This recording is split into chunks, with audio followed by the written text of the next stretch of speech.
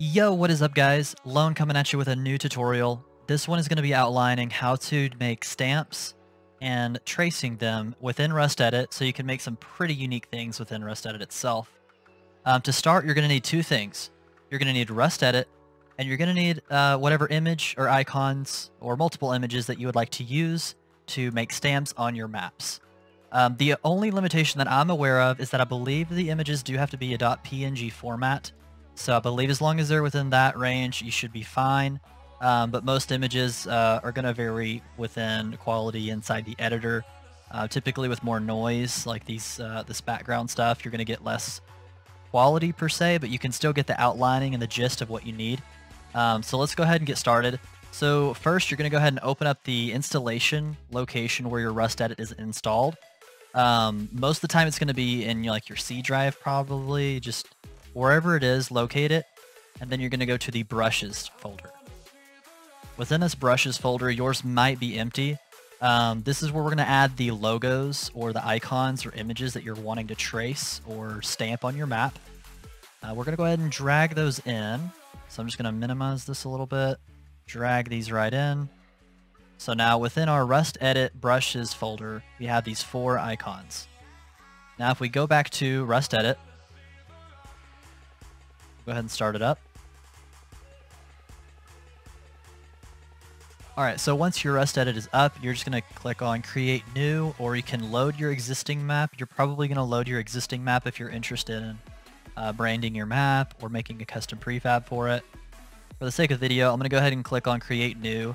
I'm just going to make a terrain at about 510 height. For reference, the water level is always going to be at 500, so you want to do at least a meter above that. That way you don't have water on your terrain.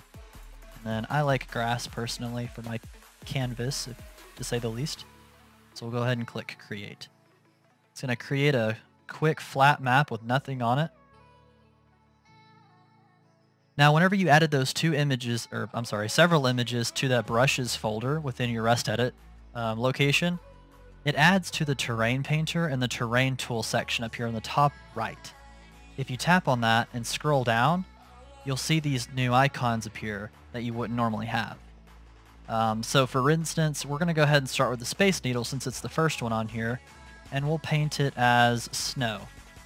Now keep in mind, the size right now is set to 5.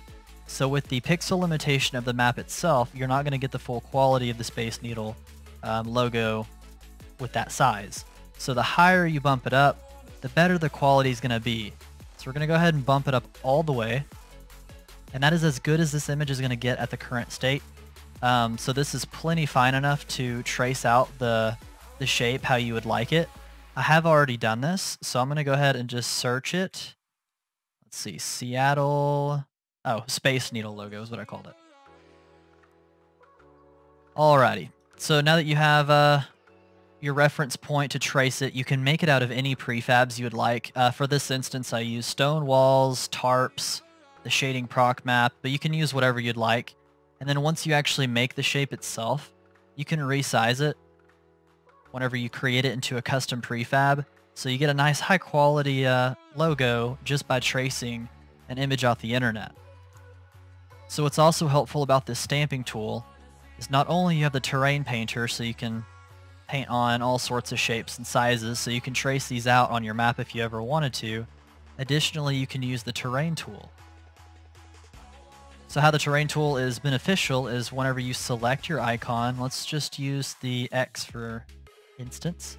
We're going to bump up the quality because similar to the terrain painter, the quality is going to reflect the size. So the larger the size, obviously the more pixels it can utilize. We'll just say somewhere around 80. So now you can see it bumps the terrain up within that area. So this is good. So if you wanted to add a logo to your map, or go ahead and press G to create the map, to generate it, sorry. And now you can see a big X on our map. So that's an easy way to brand. And these are the splats. They don't actually modify the terrain other than just the paint. You can do this with any logo. So do tic-tac-toe if you wanted to. So that is how the terrain stamper and the terrain painter are beneficial to you. Hope this tutorial helped you out a little bit, kind of eased you into using this tool. It is very useful for creating custom prefabs. I believe I even made one for this bell. Let me see. Yep, red bell. So I use this for a really small application for an elevator. Let's see, elevator buttons. Yep.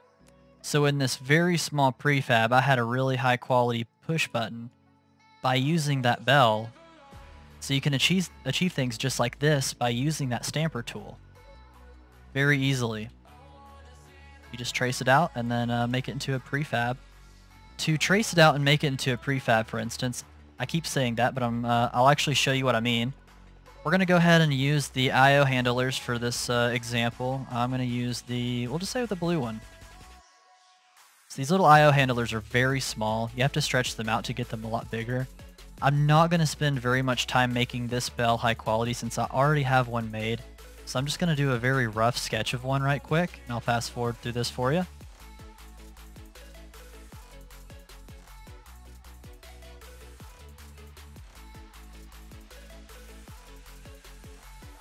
Alright, so by no means this is a perfect bell.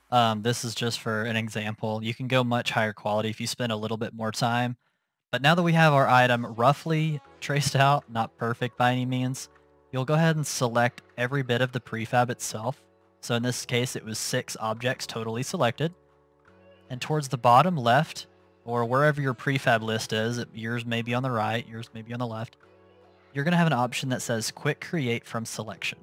This is very handy to make that entire bell basically one shape. So we're going to go ahead and call it Blue Bell. Some copyright flags. So we're going to go ahead and click Convert Selection to Group towards the bottom, and then click Save Prefab. What this does is basically tie in all those prefabs together to make one big shape. So instead of selecting individual prefabs, you now have one large bell, which you can resize, shape around however you'd like. Nothing perfect, looks more like a little triangle than it does a bell, but that's the gist of the idea, is just tracing out the stamps that you added from Google or wherever you got your logos from. Hope this tutorial helped you guys out. If you have any questions, please feel free to drop a comment down below or join my Discord. There's a lot of helpful map makers in there that are super helpful to new map makers in the community. So if you have any questions, they're great about answering it. But those links will be in the description. I hope you guys enjoyed the video again. I will see you in the next one. Bye.